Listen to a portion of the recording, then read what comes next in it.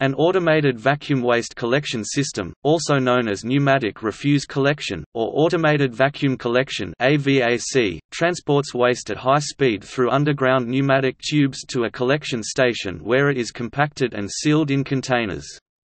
When the container is full, it is transported away and emptied. The system helps facilitate separation and recycling of waste. The process begins with the deposit of trash into intake hatches, called portholes, which may be specialized for waste, recycling, or compost. Portholes are located in public areas and on private property where the owner has opted in. The waste is then pulled through an underground pipeline by air pressure difference created by large industrial fans, in response to porthole sensors that indicate when the trash needs to be emptied and help ensure that only one kind of waste material is traveling through the pipe at a time. The pipelines converge on a central processing facility that uses automated software to direct the waste to the proper container, from there to be trucked to its final location, such as a landfill or composting plant.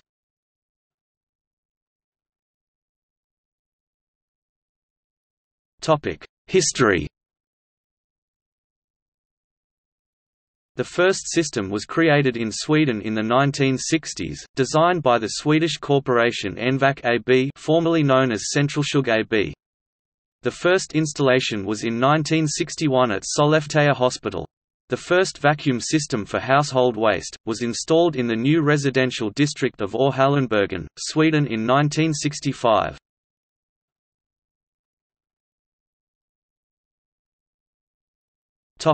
Current systems. The Envac proprietary system, Envac Automated Waste Collection System, is used in more than 30 countries. Additionally, the Stream AWCS out of Malaysia has installed many systems in Southeast Asia. There are close to 1,000 systems in operation all over the world, in China, Southeast Asia, South Korea, the Middle East, the United States, and Europe. Notable examples in Europe were implemented in the Stockholm area in Sweden, and Leganés and Baracaldo in Spain. Another well-known, yet rarely seen example is the one used in the Utilidors in the Magic Kingdom theme park in Orlando, Florida. In the US, this type of system is installed in several places, but Disney World and Roosevelt Island are the best known. A pneumatic refuse collection system on Roosevelt Island, New York City, is said to be the largest in the United States and the only system in the U.S. serving a residential complex, in this case nearly 10,000 people. Major cities in which the system is operating include Copenhagen, Barcelona, London, and Stockholm.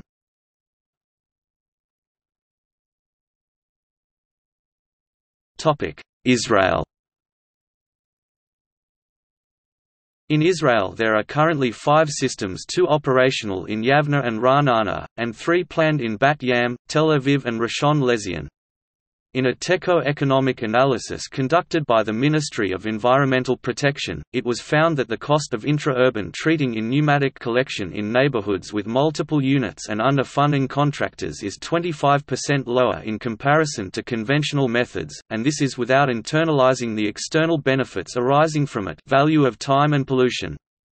It was also found that if the data referred to neighborhoods with higher buildings with the same number of housing units, the cost of a pneumatic system was even cheaper, at least approximately 20%. In 2006, Yavne municipality issued a tender for the establishment of a pneumatic evacuation of household waste for the residential project, Green Neighborhood, which comprises 4,700 household units in around 200 buildings.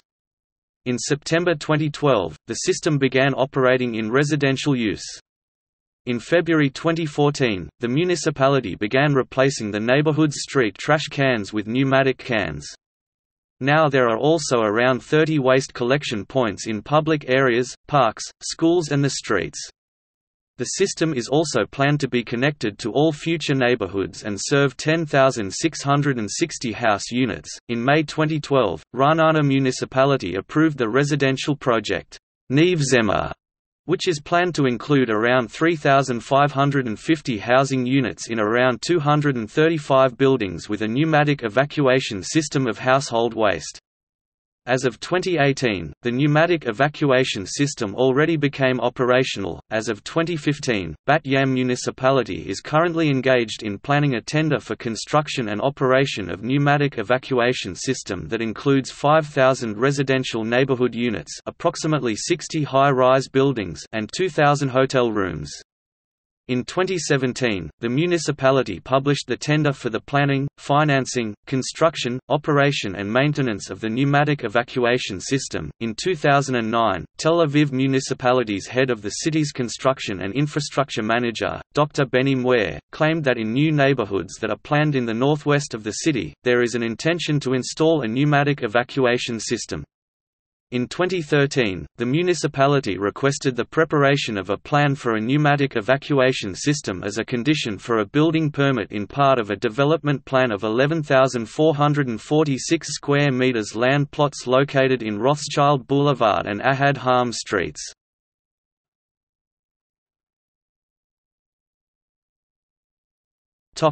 Planned systems.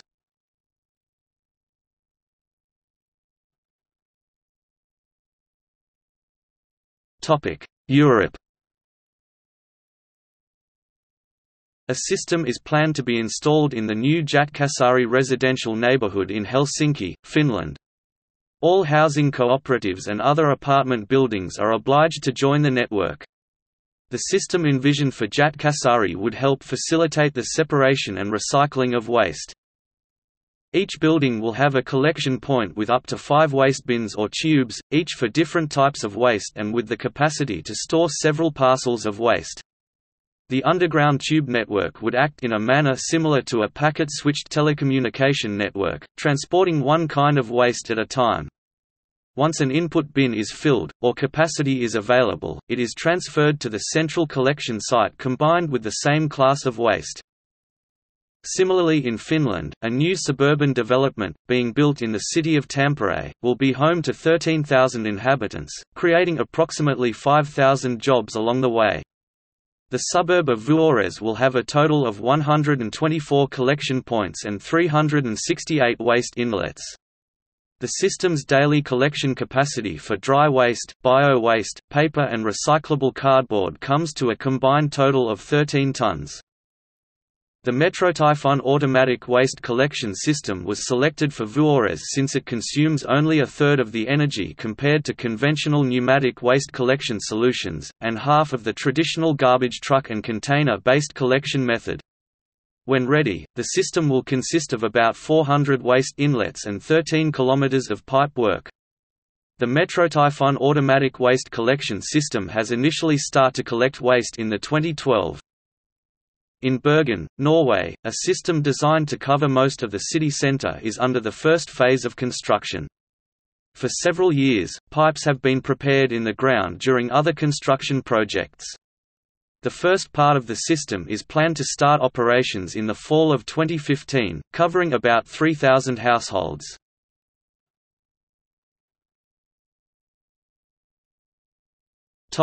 North America. A system is planned for a new city center development in Carmel, Indiana. It would service condominiums, businesses, and a hotel. In March 2015, the City of Montreal abandoned its $3 million investment in a plan to install an automated vacuum collection system in the Quartier des Spectacles Entertainment District. Another installation is planned for Hudson Yards, Manhattan.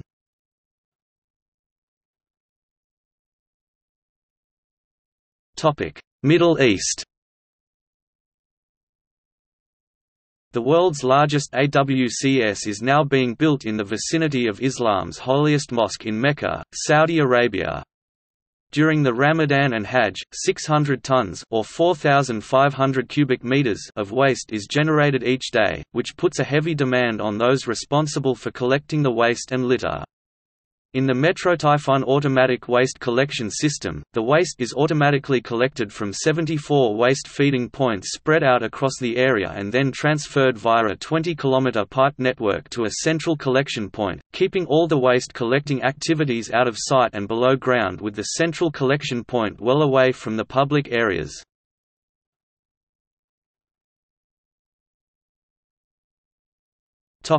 See also: dustpan, transfer station, waste collection vehicle, waste collection, waste collector.